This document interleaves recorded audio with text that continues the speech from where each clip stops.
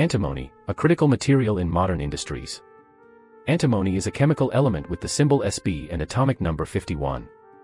It is a metalloid, meaning it has properties of both metals and nonmetals. Antimony is a relatively rare element, making up only about 0.0002% of the Earth's crust. However, it is a critical material in a number of modern industries. Antimony is a bluish-white, lustrous metal that is brittle and crystalline. It is a relatively soft metal, with a Mohs hardness of 3.5. Antimony has a low melting point of 630.7 degrees Celsius and a boiling point of 1380 degrees Celsius. It is a good conductor of electricity and heat. Antimony is used in a wide variety of applications, including flame retardants. Antimony compounds are widely used in flame retardants for textiles, plastics, and other materials. They inhibit combustion and enhance safety.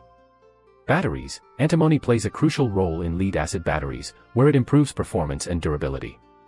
Renewable energy storage. Antimony is essential for large-scale renewable energy storage systems. It contributes to grid stability and supports the transition to clean energy sources.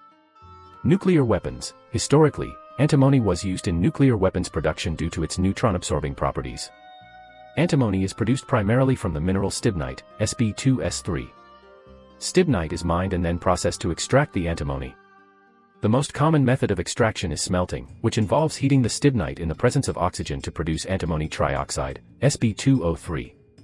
The antimony trioxide is then reduced to antimony metal using a reducing agent, such as carbon or hydrogen. Antimony is a toxic metal, and its production and use can have a negative impact on the environment. Antimony can contaminate soil, water, and air, and it can be harmful to human health if ingested or inhaled. However, the environmental impact of antimony can be minimized by using proper controls and regulations. Antimony's criticality extends beyond traditional uses.